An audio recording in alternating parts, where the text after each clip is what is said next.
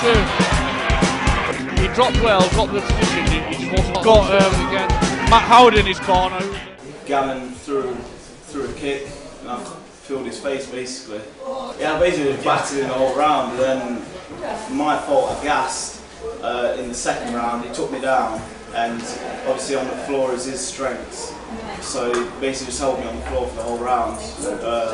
Didn't really manage any. I didn't really feel in danger at any point of any submission, which I was surprised because he's been grappling a long time and I've been doing it for about 13 months. So I kind of like imagined him as like that tripod. Like he just wouldn't go down for some reason. Like he had a really good base. I think it was just that was keeping him up a bit. Friggin' stupid, really. I reckon taking a rematch personally. 3 times like that in wobbled, and I think if I had probably 2 more seconds in that first round, I think he would have hit the deck. I mean, to be honest, I kind of look at it as like, you know, like how pregnant women or like mothers after a certain amount of time forget the pain of giving birth and want kids again. I kind of look at him the same, like he's obviously forgot what it's like to not be able to chew or swallow, as he put on his Facebook status.